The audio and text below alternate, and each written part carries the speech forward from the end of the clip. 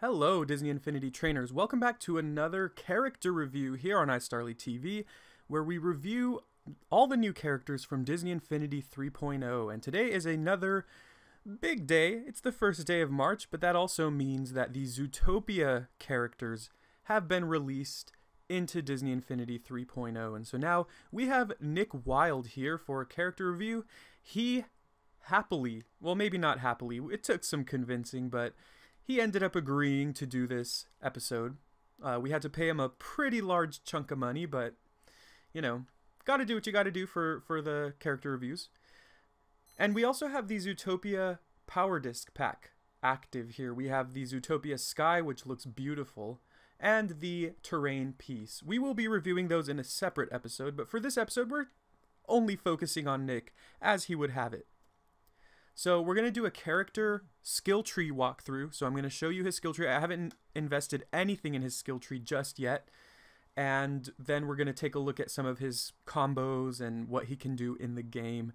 Now, I will say first, I guess I should say this, that this might have minor spoilers as far as it'll reveal what his moves are. I haven't even personally seen all of his moves yet, but there's a chance that there might be some plot details in there. I think usually Disney Infinity is good about keeping out the plot details. Like for the Disney Infinity version of Rey, her skill tree doesn't really reveal anything about the movie, but you know, just to be sure, just to be safe, if you really don't want absolutely anything spoiled, maybe be cautious with this video.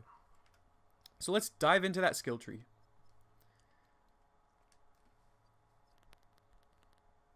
Alright, so it looks like he has a good number of health boost options. Actually, he just has 3. He also has a mid-air recovery and an athletic jump, as most of the 3.0 characters have. Either the 3.0 characters, either they can fly, or they have some kind of an athletic jump or force jump. So that's good. He's pretty mobile. He's probably not very fast, but the fact that he can jump fairly high, I think, is pretty good. They kind of screwed up here. They're messing me up here. They're making it so that I have to unlock the team player in order to get to these 2 health boosts. That's not fair. But as you can see, he has Helping Hand and team player upgrades, both of which are useful. Whoops, we're not supposed to see that just yet. Both of which are useful for team play when you're playing with friends online or even locally.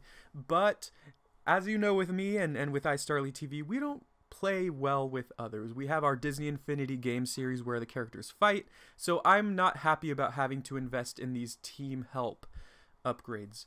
I will go ahead and invest in all of the health boosts here and the athletic jump, so I'll go ahead and see you when that's done. And here we are.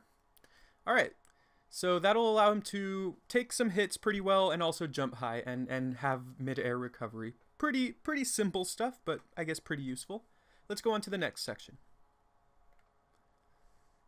This is his special ability. So his special ability is called a Little Friend.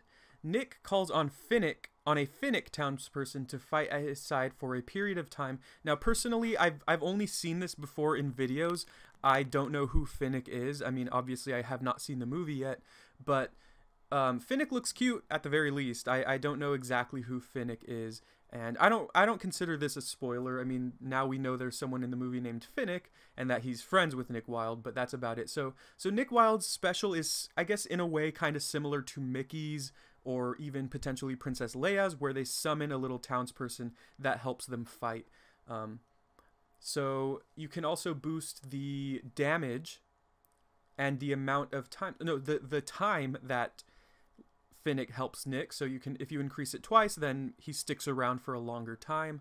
The little explosion things here are the damage, as we saw. You can also increase the number of times Nick can use this, as well as the rate at which the special meter refills. So I'm actually going to return to this after we've seen the other skill trees, because I don't want to dump some skill points into this and then find something later on that I want to invest in. So we'll come back to this. But right now that looks pretty good. Next we have the damage increase for his melee, and as you can see, as you probably saw, his melee actually uses a giant popsicle, which I guess has to do with the movie as well. Again, I have not seen the movie, so I don't know how that comes into play, but it's pretty funny to see a character with a gigantic popsicle just smacking villains around, smacking enemies around with a popsicle. It looks really cool. His melee skill tree is pretty bare bones. He doesn't have a lot going on, but, you know, he has damage increases. He has No You Don't, which blocks an incoming attack. You have to time it correctly. A lot of characters have this type of ability. He can also follow it up with an additional attack after he blocks. He also has Snack Smack. Love those puns there. So if you delay the tap of his popsicle, it deals more damage and it executes a different combo. So I like that. Again, we will come back to this after we've visited his ranged attacks. Let's go ahead and check that out. Alright, his ranged looks like it's got it going on. So you can increase the damage. You can allow him to charge it. You can reduce the time it takes to charge it a couple times. And then lastly, you can increase the size of the area impacted by his snack attack. It literally says that. So his range attack is also using that gigantic popsicle. I guess he chucks it at the enemy, kind of like Dieter chucked his stylus. Go see our Q&A video if you want to learn about that. This one's called Take a Licking. Wow, these are pretty fun names. I'm sure someone's job is to come up with the names of the attacks on these characters, and that's literally got to be one of the best jobs in the world, just coming up with the most goofy, funny, punny names you can, and that's got to be a lot of fun. At least for someone like me, that would be a lot of fun. Alright, so now that we've seen it all, I guess we can decide how we want to invest in our Nick Fury character. Nick Wilde, I meant. And Nick will be participating in the Disney Infinity games, but in Season 4, not in Season 3. Alright, but I'm excited to see how he does. So I like his special. I mean, we definitely want to buy this special at the very least. And then I also want to increase the move upgrade, or the meter upgrade, so the rate at which it refills. So in order to get there, we need this and this. What else? I guess we'll increase the amount of time that Finnick comes in, so we'll go ahead and go up this branch. And then for the last 3... By the way, I never invest in these at all, unless I have to, but, you know, they can be useful, but I don't use power discs that much, so I usually avoid those. So let's go ahead and move on to the next. I'll go ahead and invest in the melee and the ranged, and then I'll come back here. Alright, so I've actually been able to allocate all of his skill points, so he has 0 remaining. Usually I have like 1 straggling skill point remaining and I can't invest it in anything, which is kind of awkward, but I was able to allocate all of them. So I went full in on his ranged except for this damage upgrade. So I've been able to increase the damage, it looks like 3 times, as well as increase the ability for him to charge it more quickly. And then lastly, what I've done is I've increased the blast radius. I felt like all of these would be useful, and I'm glad to invest in them. For his damage, I basically invested in everything except for the back off attack. Now, I'm not so skilled with blocking and then following it up with an attack, so I felt like that's fine to ignore. And I wanted to increase the damage at the very least so that he can be just full-on damaging with that popsicle. That popsicle is very deadly. It's probably the most deadly popsicle in the world. And lastly, well, you saw me do this, but I've increased the amount of time that Finnick sticks around. I've increased the 1 use of the special, and I've increased the rate at which it recharges. So that is our Nick Wilde. And something that I found out just by kind of playing around with him here is that he seems like a really heavy hitter. He has this giant popsicle which seems to act kind of like a club. And what it does is, I think it slows the amount of time that he can attack, but it looks like it can deal a lot of damage. So, like I said, it's pretty similar to like a club, like a character. Like if you play RPGs and you have like a giant, maybe like an axe or something, or a giant club, those weapons hit really hard, but they slow down your attack speed. And also, this looks really awesome right here. Look, a glowing popsicle that explodes. How awesome is that?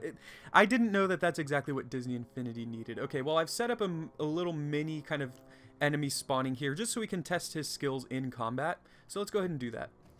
And I fittingly chose the Rhino guards because they kind of look like they would be in a Zootopia movie. So, all right, they're kind of getting the better of me right now, but let's go ahead and see. Look at that.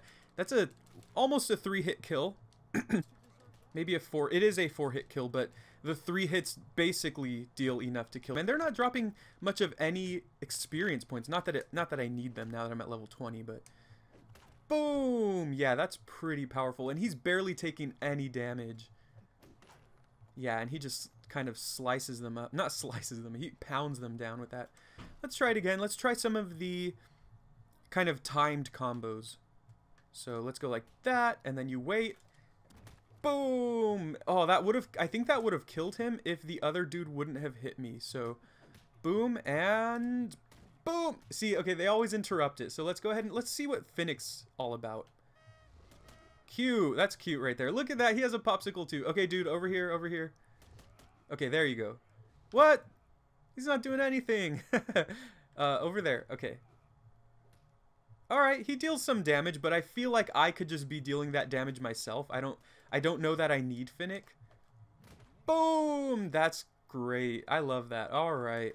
Well, I don't know if I've ever mentioned this. I don't think I have, but I really like foxes. It's actually probably my favorite animal. So I'm really excited for Nick Fury. Nick Fury! I need to stop that. I'm really excited for Nick Wilde to be in Disney Infinity because he's a fox. He's the first fox we've ever seen in Disney Infinity. And he just seems like a really cool guy. I mean, Jason Bateman, come on. So Finnick, my verdict on Finnick is that he doesn't seem so necessary, but maybe I need to play with him more and see. Play test with him more and see. But Nick Wilde himself seems actually pretty powerful. That club, that giant popsicle, I like that. So before it gets any longer, that is my Nick Wilde character review and skill tree analysis. I hope you have enjoyed, and I hope you'll go out and see the movie and pick up Nick Wilde for yourself. He's really a great character, and I could see him becoming one of my favorites. So thank you very much for watching. I'll see you next time.